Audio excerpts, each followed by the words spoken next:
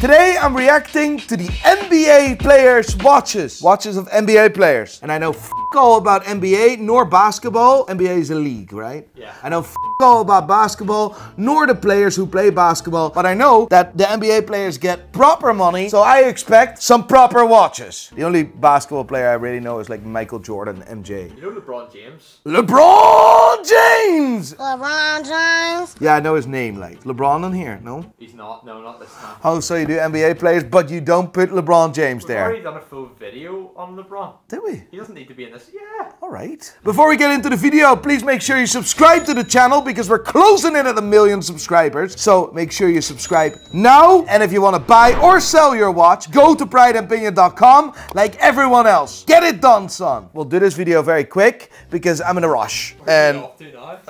I'm going to buy a football club. Yeah. We'll say no more. Buy a football club. I need to go to the bank. I need to take money out of the ATM and bring that to the football club. You pay them cash? I'll pay them cash, boy. Devin Booker, Phoenix Suns. What's up, GQ? It's Devin Booker here, and here are my 10 essentials. All right, here we are with the Paddock 5711 Rose Gold. My favorite timepiece, for sure. My dad grew up collecting watches.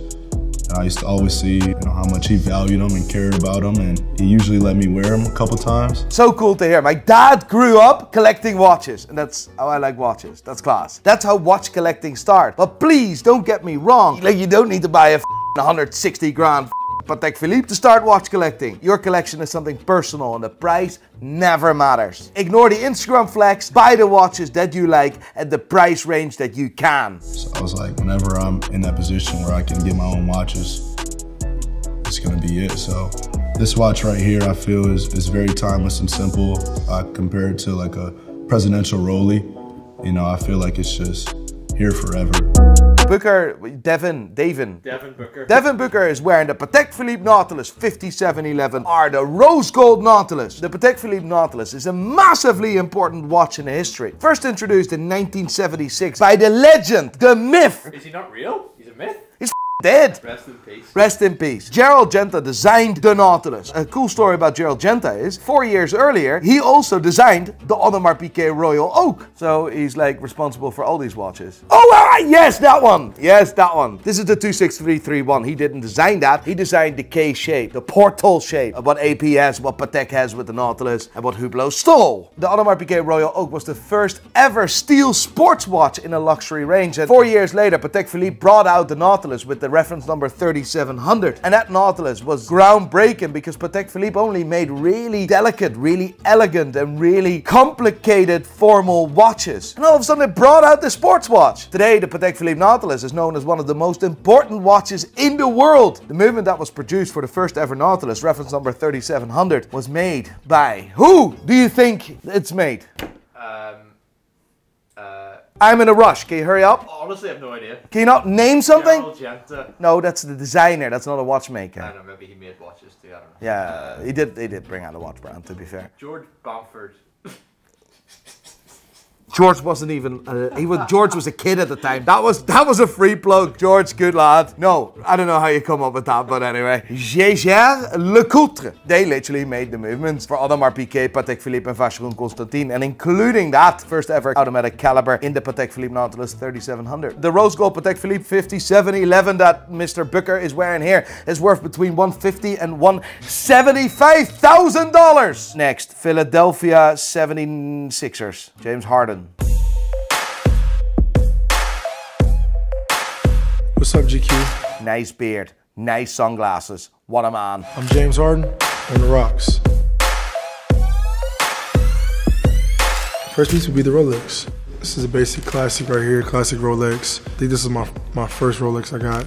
I bought it for myself. I was pretty excited about it. I think I wore it every day for like a year straight. Nice watch, Rolex Day 2. Yellow gold, white dial, can't go wrong. Roman numerals, can't go wrong. Really good. Good start, like it.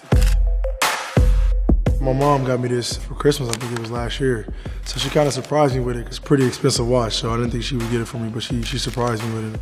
I got her a Rolex a few years ago. Every day is Mother's Day for her. This watch is actually rare. This watch was only produced in 1 year, was introduced in 2016 and discontinued in 2016. That's a bit mad, isn't it? So this is the Audemars Piguet Royal Oak chronograph, reference number 26320BA in yellow gold with the blue dial. On all the Royal Oaks in the reference number 26320, the 6 o'clock sub-dial has seconds written in it. In a new generation that was introduced in 2016, the successor to the reference number 26320 is the reference number 26331. That's this watch. All the Royal Oaks in the reference number 26320 feature the seconds written at the 6 o'clock sub-dial, where the 26331 doesn't have that. Could you make a comparison, maybe? Yeah. Cheers, thank you. That's rare. That watch is worth at least $160,000. At least! And then on the left I see a piece of Royal Oak, completely aftermarket iced out piece of not only because it's iced out with aftermarket diamonds, but this watch itself has a rubber bezel. Underneath the bezel is all rubber. What happens with rubber? It dries out. It's nasty. Even the chronograph pushers are rubber. I had a lot of these watches where the bezel had to be replaced, pushers had to be replaced. Watch is a disaster, and then he even made it worse by icing it out with aftermarket bullshit.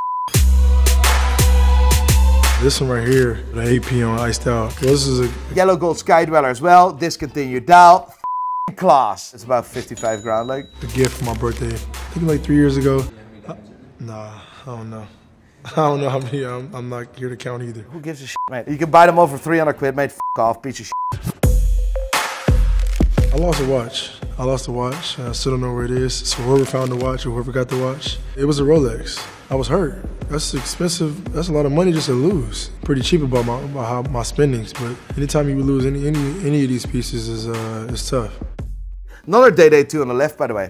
Class. With a diamond dot hour markers, completely factory set. Steph Curry, Golden State Warriors. Yeah, why are you showing this? Watch this piece of shit. Piece of shit. What isn't? I hate the layout of this AP. So this is personally my least favorite ever Audemars Piguet Royal Oak produced, period, in the world. And then he also iced it out and made it absolutely rubbish, even worse. We call this the Audemars Piguet Royal Oak Dual Time Power Reserve. That means that it has a dual time zone. It means that you can see 2 time zones, which I find it very handy, as you may know, right? I love 2 time zones. The only thing I really love about this watch is the size. The size is 39 mil, and that's for me the perfect size for a Royal Oak. If you're interested in purchasing the Royal Oak of Mr. Vindaloo, look up Audemars Piguet Royal Oak, reference number 26120OR. And buy 300 diamonds. And buy 300 diamonds. Whack it on or glue it on, do whatever the f. The watch without diamonds is worth between $35,000 and $45,000. The watch with diamonds is worth f all. Giannis Antetokounmpo. Yes. What the f is his name? Antetokounmpo. How do you go about pronouncing his name? Simply Giannis Antetokounmpo. I really want to talk about this watch, but I've spoken about that watch like a million times because all these superstars wear these watches. This is the Rolex Daytona Rainbow, as we call that, reference number 116595 RBOW, worth between $700,000 and $900,000. Shalom, shalom, shalom, shalom. Who's Kyle Irving? Kyrie Irving. Oh, Kyrie Irving, Brooklyn Nets. What's going on, GQ? Kyrie checking in here, and these are my essential things. Oh, nice watch. He's wearing a Rolex Sky Dweller, yellow gold and the leather strap. One of my other essentials is my watch. I don't usually wear a lot. Usually I don't even wear my Cartier bracelets, but I've just started wearing a timepiece. Good thing is, he is wearing a bracelet on his same wrist, but the bracelet is made out of nylon or like cloth or something, so it doesn't really damage nothing. You know, this is a Rolex Sky Dweller. I had no idea in terms of, you know, what I was doing when I was just buying this. I would pay homage to my dad. He had a really nice, watch, but I actually lost it.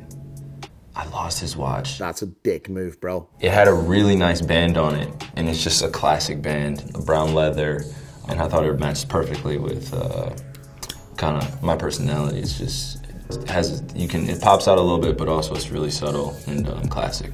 His personality is like a leather strap. F***ing unbelievable. Mate, you have a Rolex Sky Dweller, which is the most complicated Rolex has ever produced. Watch is made in solid yellow gold. Lovely watch. Can I go now? Listen, I want to do a proper NBA video, like NBA like. Do you think that any of these NBA players can reach out, do a watch collection video with me live? That I fly to America and let's do that? Hit all these NBA players in the DMs and Instagram and whatever the f, and then tell them to do a watch review video with me live. It's gonna be funny because I will throw some balls. I can't throw a ball. I'm short. They're not. I am fat. They're not. It's like contrast. Really good. Let's get that done. Nice Sky Dweller mate. Well done. Now I need to go and buy a football club. Let me see if I have some money. Yes, I do. Bye.